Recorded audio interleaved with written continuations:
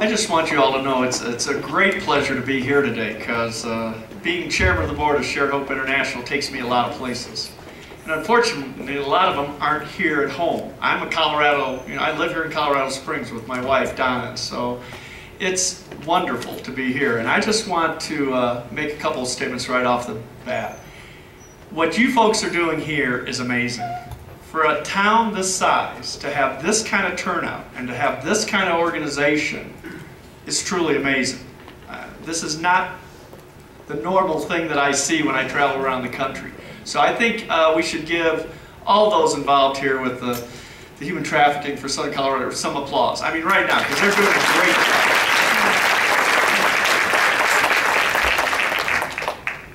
You know, I'm going to, I guess, do a couple different things today. I'm going to give you a little background on Shared Hope, just so many of you that have been involved in this battle, as Shared Hope has for about the last 16 years, are familiar with Shared Hope, but many of you are new to this fight.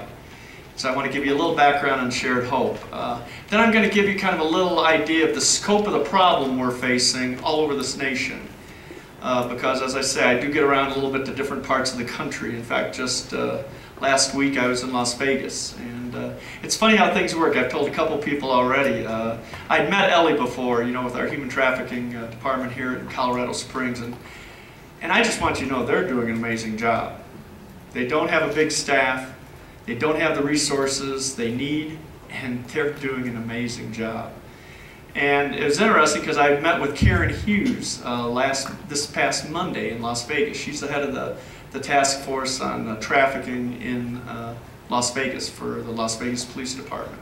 Obviously, they've got 24 full-time detectives, and you know it's an amazingly large job that they have to deal with. But you know, it was great talking to her. And then I talked to Ellie after this today, and she says, you know, we've been talking about we've got approved to get some training in Vegas because we know the problems they have there, and they're doing so much, and we want to see how they're doing things. And I said, well, I just talked to Karen last week, or this week, and so I'm going to connect the two of them, make sure that that happens, because Karen's doing an amazing job in Las Vegas. And believe me, that's a very, very difficult market to try to do anything with. Because we all know there's that old saying about what happens in Vegas stays in Vegas. Unfortunately, that's true, and yet you've got amazing police department folks that are trying to work so hard at dealing with the evils of child sex trafficking and prostitution. So that's how these things work, and so I'm just excited to be here. And then, of course, I'm going to talk about the local laws, what's been done. As Ellie said, the laws weren't always good here in Colorado. They're getting better really fast, and we're going to talk in some detail about the laws and how work many of you have done and some of your legislators here in the state have done to make the laws much, much better, which gives our police forces the ability to do the things they need to do, and then our prosecutors and ultimately our judges. Shared Hope started about 16 years ago. Linda Smith was our founder. She's still our CEO. She was a congresswoman from Vancouver, Washington. And she was in Mumbai, India. And one of her colleagues for congressional business, and one of her colleagues said, Linda, you need to see what's happening just 2 blocks from the beautiful hotel we're staying in Mumbai. And he took her to the red light district in Mumbai, India. And there were literally thousands and thousands of young girls just being trafficked right in front of everybody. I mean, just street after street. And one of the little 9-year-olds saw Linda, and you know, she knew this was unusual. You didn't see many women in that area, except for women that were being trafficked. And the little 9-year-old ran up to Linda and just gave her a hug. And then she was led away. That changed Linda Smith's life. That changed the fight for children being trafficked in many respects. That day, things changed because of the work Shared Hope has done. Linda got back to her hotel, called one of her congressional supporters and said, I need $25,000 today. We're going to build a safe house. So a safe house was built outside of Mumbai. We built safe houses in Nepal, Jamaica, Fiji. We've helped build 6 or 8 around the United States. And so that's the one, you know, we always talk about what does Shared Hope do? Well, we kind of have a motto. We try to prevent sex trafficking. We try to restore the victims. and we want to do justice. We're going to spend some time later. I know Debbie and I are going to talk about doing justice and really starting to hit demand, which is the key to this battle. We'll talk about that later. So from those humble beginnings in Mumbai, Shared Hope has done many, many things. And starting in 2011, we came out with the Protective Innocence Challenge, which is really kind of interesting because what we do is we have offices in Washington, D.C. also. We have lawyers on staff there that have written many of the prototype legislation that's been used throughout the country to get the laws where they need to go so that we can make a difference in this battle. And in the Protective Innocence Challenge, we rate every state in the United States every year on 41 areas of law dealing with child sex trafficking. Everything from the restoration side to attacking the demand side through the Johns, being able to prosecute pimps to the full extent of the law, all these different areas. And it's kind of a big deal. I don't even know what Colorado's new rating is that we're going to be releasing in about 10 days. It's kind of like you go to the Academy Awards and they bring out an envelope. I don't even know what it is, but I'm very optimistic Colorado's going to get a better rating. 2011, Colorado got an F. Yeah. But people like you are making a difference, believe me. 2012, 2013, Colorado got a D, which is an improvement, but I don't think any of us want Ds, right? But there's been some great changes this year, so I'm optimistic for this year. You know, when Linda started Shared Hope, to show you where this has come in 16 years, 46 states in the United States, it was a misdemeanor to pay for sex with a child. Think of that, a misdemeanor. Well, I'll tell you today that right now, it's in 47 states now, it's a felony to pay for sex with a child.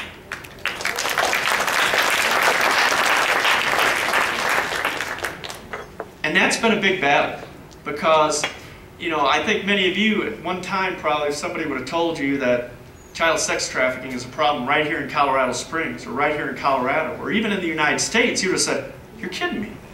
I thought it was in Thailand or I thought it was in the Philippines or Mumbai or Nepal." But people are starting to learn. The last study I saw said still 80% of Americans don't know it's a big problem in the United States. So that's where you're all going to come into this, and people like you all over the country. Because people telling people, people going back to their churches, all those things is how we get the word out. And it's going to change. We're seeing the change. How many of you in just the last 2-3 years have seen more articles about child sex trafficking in the last year or two than you have in your whole life? How many? I think we all have. That's great. And we're seeing that happen day after day after day.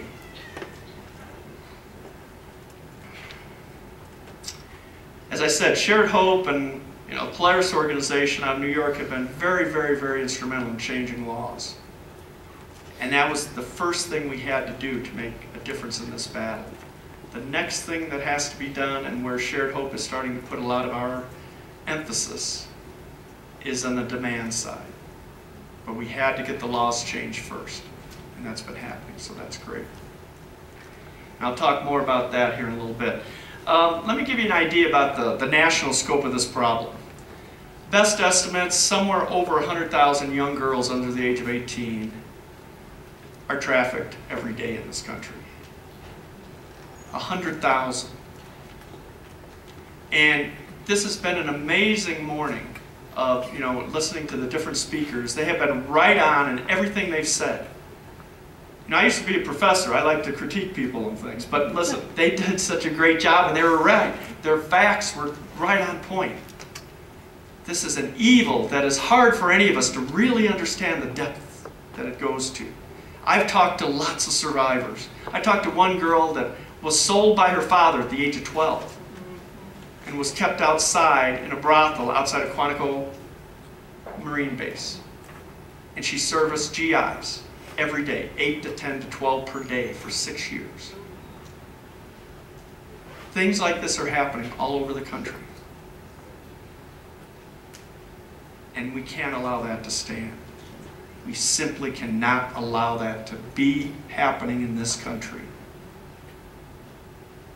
give you a little background on a board meeting I had, I guess it was about 6 months ago now, well, 4 months ago with Shared Hope. And we have all people from the United States that are on our board. But we have one person who's the #2 person in Microsoft in Asia. And she's Malaysian Chinese, an amazing lady. I mean, she's smarter than the rest of us put together on the board. I think that's fairly safe to say. But she's passionate about this cause. And there were some on our board that thought maybe we're putting about 70% of our resources into the domestic fight, and about 30% still goes overseas. And some on the board were saying, hey, maybe we should put more money back into the international fight because we get more bang for our buck internationally. And that's true, we do. I mean, it's much easier to build a safe house and have 80 young ladies and maybe their babies in there and have counseling and stuff than you can do it here in the States. You know, government's wonderful, but there's a lot of regulations. It makes things difficult. And luckily, this lady, Sandra Goh, said, well, as the only person on this board that's not a U.S. citizen, and since I come from a part of the world where sex trafficking is so widespread, I think you need to look at the fact that before you come over and try to tell people in our part of the world how to deal with sex trafficking, we should deal with it here in the United States, where we have good laws, good judges, good police forces, and a public that cares.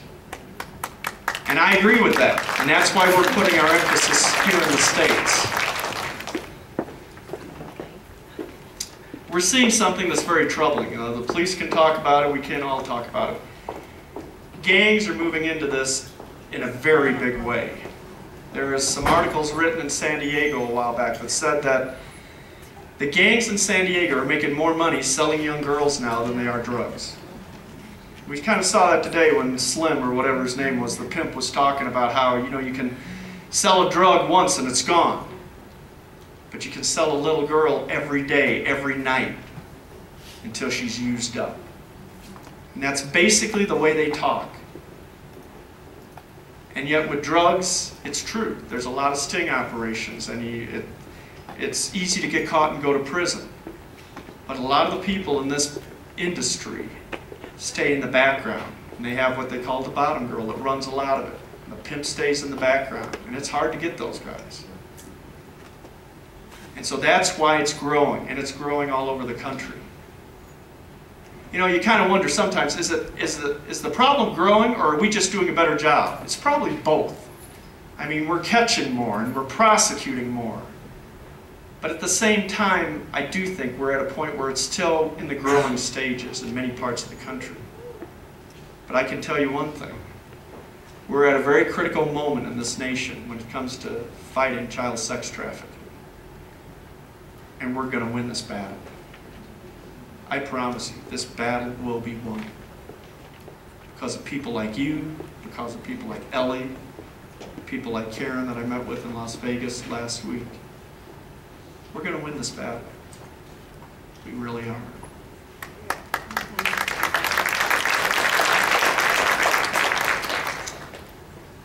Something else too, that people say, well, who are these young girls? Aren't most of them, they come across the border, don't they? No, it's not. See, people know this. No, about 75% are American kids that are trafficked out of that 100,000. A lot of them are runaways. 70% of the runaways have been sexually molested in their home or by somebody they know. They're leaving one kind of hell and they end up in something they never believed could be their life, in a much worse place. That's what's happening every day in this country.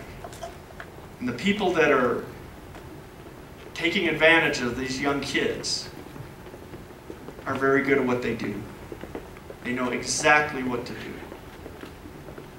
There's even been books written about how to be the best pimp. Amazon used to have it. I think Amazon took it off finally. Thank goodness. But it's an industry, folks, and it's powerful. But 75% of the kids are our kids. Sure, there's some that are coming across the border, clearly. The Russian mafia's brought some into the East Coast. Some come from Jamaica and Dominican Republic, but generally they're our kids. And it shouldn't happen here. but it does. The internet has changed everything. Absolutely. You know, Ellie showed Backpage.com. Just in one day, did you see all those? I mean, there's picture after picture after picture. And there's men calling those things every single day to meet girls. Hopefully, the younger the better, is the way they think. And there's a push towards younger women. I've talked to policemen in DC and Las Vegas, and there's a trend towards younger and younger girls because guys think, well, they're less apt to have a disease. They won't have AIDS. They won't have other types of venereal diseases. So they literally say, I want the youngest you've got. And that's what's driving this. But we're making progress, and we're going to talk about that here in just a minute. You know, we've tried, there's lawsuits against Backpage.com, congressional bills trying to deal with that, but the reality is, even though Backpage.com gets about $30 million a year just from revenue from those kind of ads that you saw this morning, but even if Backpage is out of the business eventually, somebody else will come right up. That's how the internet works. I mean, the internet's done many great things, but this is a terrible thing that it has done. And so that's going to be with us for the rest of our lives. That's why we think we've got to go to demand, to hit demand, to stop this problem.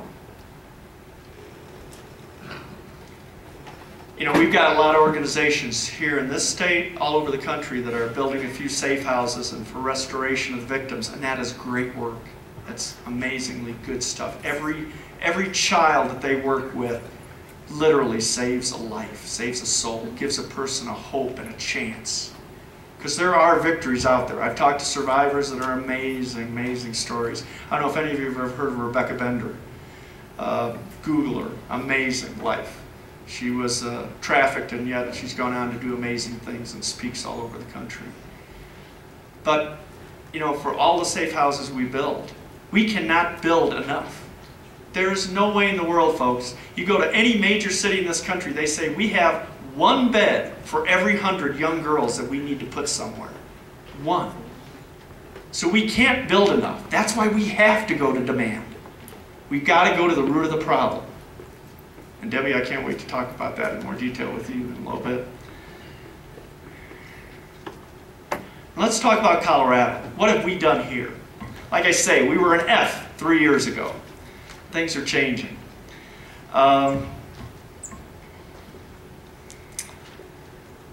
You know, one thing about lawyers, I am a lawyer and I've been a prosecutor. And, you know, lawyers, if you're on the defense side of issues, you're always looking at every law that your person's being charged under to see what the loopholes are. And there were some big loopholes in our laws until this year, and that's changed. I want to talk about House Bill 1273. It was signed May 29th of this year. Then I also talk about House Bill 1148. It was signed on April 4th. These bills are revolutionizing fighting sex trafficking in this state. As Ellie said earlier, totally changed the dynamics. 1273 criminalizes domestic minor sex trafficking. Now, domestic minor sex trafficking, I'll call it DMST. That's actually a phrase that Shared Hope coined a few years ago. Now it's used in all the fight here. It's kind of good if occasionally you can come up with something that catches on. We did. But 1273 criminalizes domestic minor sex trafficking without proving force, fraud, or coercion. That's huge from a lawyer's standpoint. Because in the old days, under the old law, if you had somebody that was with a child, he could say, well, hey, she wanted to do this. I didn't have to coerce her. I mean, I didn't, you know, she wanted to do that. If you had to prove fraud, if you had to prove physical force, it's hard to prove that. So you might get right to the point, and then you end up plea bargaining the case down to something less. So that's a huge deal by not having to prove force or fraud or coercion to be charged with DMST under the law. That also brings us into line, as AJ said earlier, with 42 other states in this country and the District of Columbia. So we're in good company there. That shows how the states are moving so fast. Second thing it does, 1273 once again. It brings sex trafficking within the racketeering law. Now this is kind of legalese, but remember I used to teach law at the academy, so bear with me for a second. But racketeering laws are amazingly powerful. You can fine people up to $1 million. You can have civil liability of huge amounts. And that's something that never was brought into the domestic sex trafficking battle. That's a big deal. And now the racketeering laws are so powerful, and now it falls within that here in Colorado, which we need to. Another great thing, another great part of the law.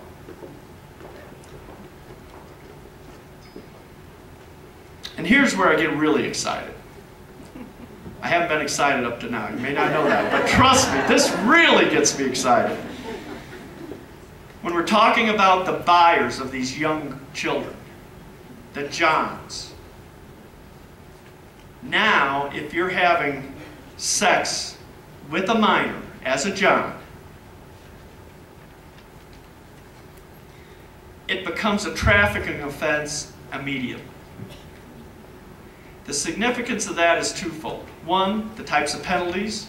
5 years for a felony. I like that. That's never been done before. That's important.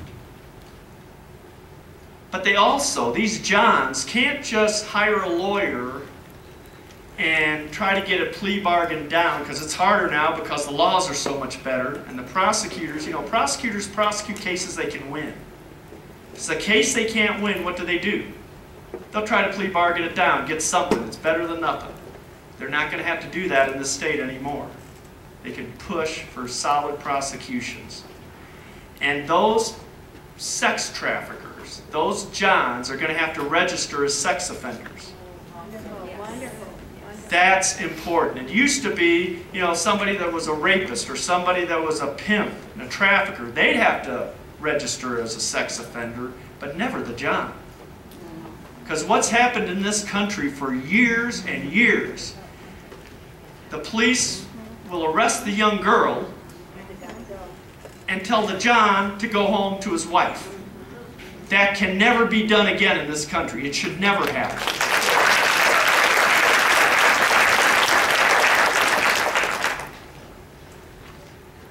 That's great news. Really good news. And what we want to see their pictures in the paper. Yeah, good. Yep. Right there with their name and that they're a sex offender and what happened. On the front page. On the front page. You better believe it. We're not talking back page there, we're talking front page. How many of you know who Lawrence Taylor is? Lawrence Taylor, Hall of Fame football player, New York Giants. Well, a few years ago, he was arrested. He was arrested for having sex with a 16-year-old. Paid her $300. And you can go to the internet and find it. It used to be on our website at Shared Hope. I kind of think somebody tried to make us take it down. I don't know if it's down now or not, but we had it up there for a while anyway. But you can find it on the internet. It shows him being interviewed about this. Here's a guy, Hall of Fame, made a fortune, and he's saying stuff like, well, you never know how old they are. Sometimes they're young, sometimes they're old, sometimes they're pretty, sometimes they're not. You just kind of get what you can. Well, we've got a petition, by the way. You can't go to Shared Hope's website and sign it. We're sending it to ESPN. We don't want ESPN ever hiring him as a color analyst again. Yes. Let's hit them where their pocketbook is. That's what we've got to do. That's part of the battle. Well, Lawrence Taylor, for that offense, anybody want to guess how much time he did? None. You got it, 0.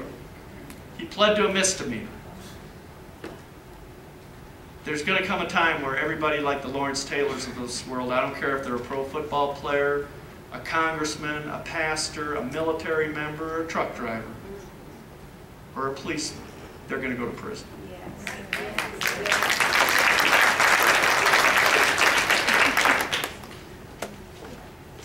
Another big thing that 1273 does, this is one great law, folks. Yes, it is. Done. If we don't get a better grade this time, I'm going to find out why, since it's my organization, we're making these things up. But it's no longer a defense to have the mistake of age defense. In other words, you say, hey, I wanted to have sex with an adult lady. I didn't know she was 14. She told me she was 18. Well, it used to be mistake of age was a defense. Not in Colorado anymore. It's kind of like the old days. You know, it's a statutory liability, a strict liability level. Remember how if a 24-year-old man has sex with a 15-year-old girl, consensual sex, and they find out that it happened, the police can go after him under statutory rape, right? That's a felony. It's been done for years. That's how it should have been in this area, but it wasn't. Now, if a man has sex with a girl, no matter how old he thought she was, even if she showed him an ID, which, by the way, a lot of these girls have IDs, fake IDs. You'd be amazed. Go to Las Vegas, see how many young girls have IDs that say they're 19. And they're not. But it makes no difference now. If you had sex with that girl, you paid for sex with that girl, and you're caught, it's a felony, and mistake of age is not a defense. That's another great thing this law does. I like this law. It's a great law, you better believe it. And that's why we need good legislators, folks. Gotta have them. It's important. We gotta have people that take this seriously and want to change this culture. Now let's talk about what 1273, we already heard what it does. 1148 is not quite as broad, but it's got one very powerful part that also is shared in 1273. It prohibits the defense based on consent of the minor. Ellie kind of alluded to it today. A lot of these young children, I mean, you talk about the Stockholm Syndrome. How many people know what that is, Stockholm Syndrome, where, you know, somebody's kidnapped and the person that's kidnapped starts to really relate to their kidnapper or the person that's abusing them. That happens with these young girls and young children all the time. I mean, imagine being a 13-year-old girl and you're being raped basically 8, 10, 12 times a day, every day. And if you don't make enough money, the pimp beats you or doesn't feed you. Stockholm Syndrome is with almost all these young girls. And you talk about post-traumatic stress. Those of us that have been in the military, you know, we're familiar with how that affects the military. But military members are trained, and they still have it. What about a 13 or 14-year-old child? So quite often, historically, they can arrest a guy for being with a girl that's 14 years of age, and she'll say, well, I wanted to do this. I mean, first of all, they'll say there was no money exchange. No, I wanted to do this.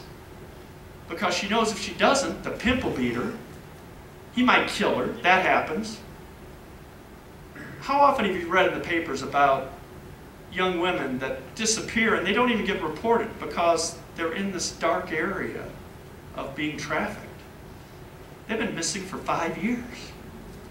And then you find some guy that has raped and murdered 8 women.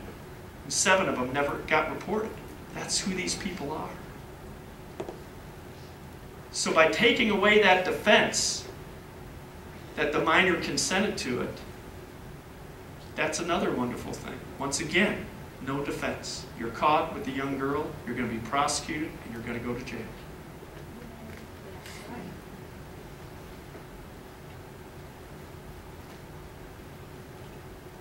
Some of the next steps we've got to take here in Colorado for 2015 for the laws. There's still a few things we can do. Number one, we have to ensure laws that make sure that domestic minor sex traffickers, trafficked children, DMST,